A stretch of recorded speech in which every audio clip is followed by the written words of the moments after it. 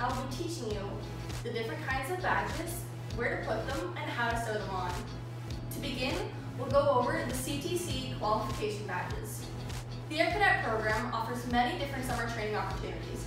This includes general training, basic drill and ceremonial instructor, basic survival instructor, basic fitness and sports instructor, military band, basic musician, military band intermediate musician, and military band advanced musician. Also including, we have pipe band, basic musician, pipe band intermediate musician, pipe band advanced musician, air rifle marksmanship instructor, basic aviation, advanced aviation, basic aviation technology and aerospace course, advanced aerospace, advanced aviation technology course, aircraft maintenance, and advanced aviation technology course, airport operations. We also offer 2 courses in which you can walk away with your pilot's license. The first, the glider pilot, and the power pilot. Further badges include proficiency insignias. First, we have the fitness insignias, which range all the way from bronze to excellence. Next, we have music, which ranges from basic to level 5.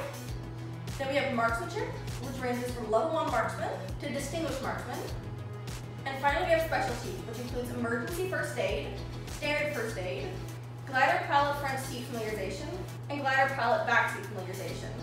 There are also proficiency levels, which go all the way from level 1 to level 5. Next, we have the rank badges. This includes LAC, which looks like a pair of propeller wings, corporal, which are 2 V-shaped lines, flight corporal, which is 2 V-shaped lines with a crown, sergeant, which is 3 V-shaped lines stacked on top of each other, flight sergeant, which is 3 V-shaped lines with a crown above it, warrant officer second class, which is a circle with a crown in the middle, and warrant officer first class, which is a slightly more complicated shape to describe. We also have the Air Cadet insignia, which is a round badge that goes on your wedge, and the location badge, which goes on your shoulder and identifies which squadron you belong to. Next, we'll go over the badge placement. First, we'll discuss the location badge. This badge is located 2 centimeters below the hemline from where your sleeve meets your shoulder and is directly centered. Next, we'll move down the arm to the rank badge. This is placed midway between the elbow and the shoulder and is also centered along the arm. Next, this is only for the left sleeve and only involves proficiency levels. If you do not have a fitness, music, marksmanship, or specialty badge, you will place your proficiency level badge directly along the cuff of the sleeve, centered. If you have fitness, marksmanship, or specialty badge, you will place those in a line of 3 along the cuff. If you also have your music badge, you will place that 1 centimeter above those, and then you will place your proficiency level badge 1 centimeter above the music badge. Next, moving on to the right sleeve, you will again start with your location badge 2 centimeters from the hem of where your sleeve meets your shoulder, and you will move down to the cuff where you will place any of your CTC badges centered along the middle of your sleeve. These will be placed directly above the cuff, starting in the middle and working outwards on either side. If you have your warrant officer second class or warrant officer first class badge, these will be placed 9 centimeters above the cuff. Now we're moving on to how to sew the badge onto the tunic. And in this example, I will be sewing on my rank badge. First, you're going to want to start by removing your previous rank badge if this is your second or more promotion. Keep in mind that while you're performing most of these steps, you will be using sharp objects, so adult supervision is recommended. To remove the badges, we recommend using a thread cutter. If you do not have one of these, you may very, very carefully use a knife or go to a craft store and buy your own, which I would recommend more than using a knife. To begin, pick a spot anywhere along the side of the badge and begin to cut. Eventually, after a good couple of cuts, then you can begin to just pull the badge off and the string will just unweave itself. However, you may come to a couple spots where you need to begin to cut again if too much string is left.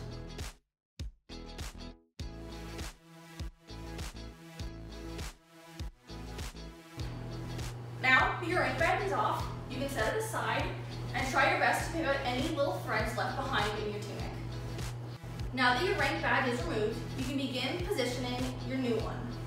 As stated before, your new badge should go in the middle between your shoulder and your elbow. This is most easily done by putting the sleeve on and positioning it from there.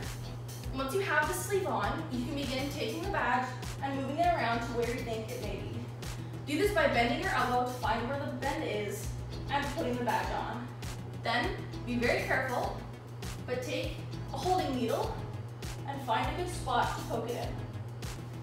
Once you have one of these in, take off the sleeve and put it down onto your table to begin properly securing it. Spread out the sleeve so you can see it in its entirety and that it is flat.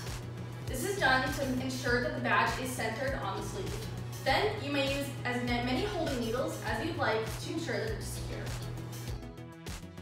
Then, if you would like, you may double check that the badge is in the correct spot. Keep in mind that if you've not done this very many times, this may take a couple of tries. As you can see, the badge is relatively centered between my elbow and my shoulder. Now I will remove the sleeve and begin to sew. To prepare for sewing, you're going to want to first find a thread that matches the color of the uniform and badges. To begin, take your thread and attempt to eyeball to the best of your ability how much thread you think you'll need. I do this by eyeballing the thread and then gently laying it around the side of the badge and making sure to have a fair bit of extra. It's always better to have too much thread than not enough.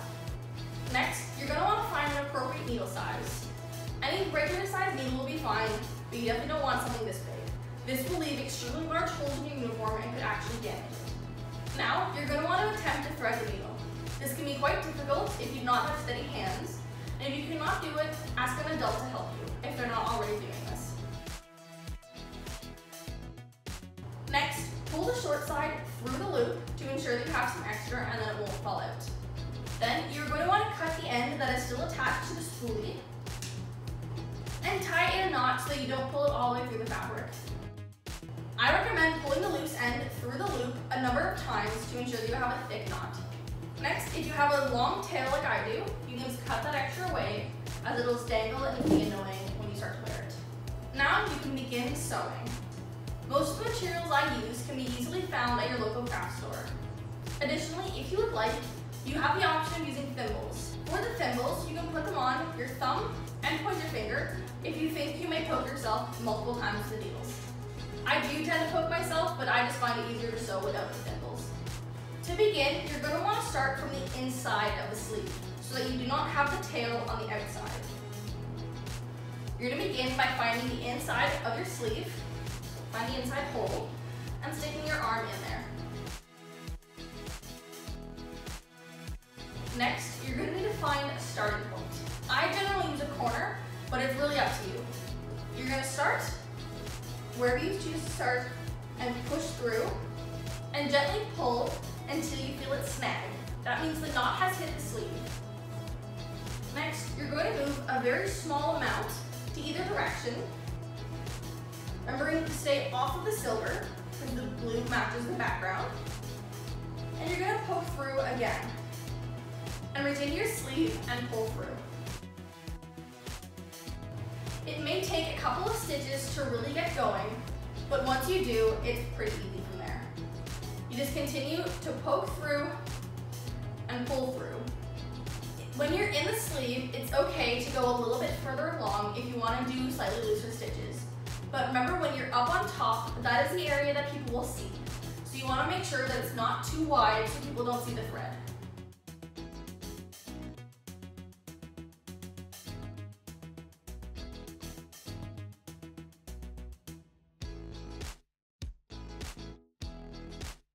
Once you get past one of your securing needles, you may remove it as it is now sewn on.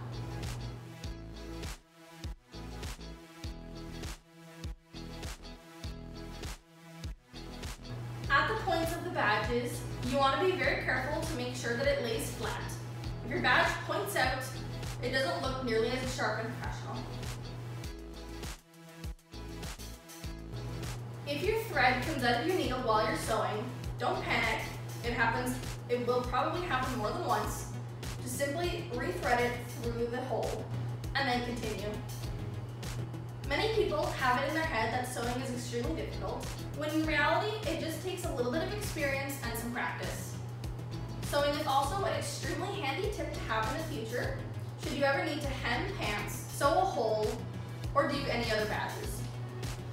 As you begin to reach the end of your badge, you're going to start to wonder, how do you finish it off? I don't particularly have a very specific method on how to do this. I know there is a specific way.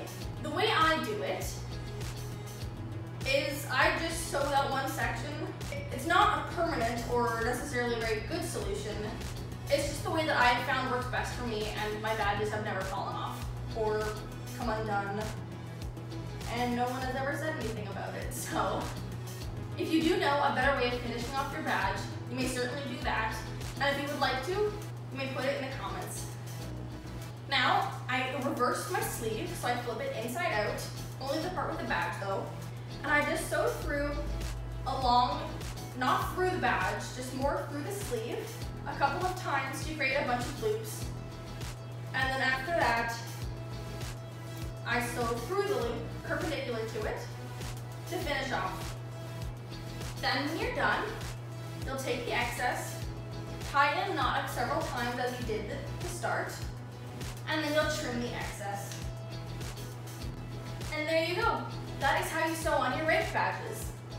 If you have any music, fitness, specialty, or CPC badges, as I said before, they go along the brim of your cuff, and you would sew them on in the exact same manner you sewed on your rank badge.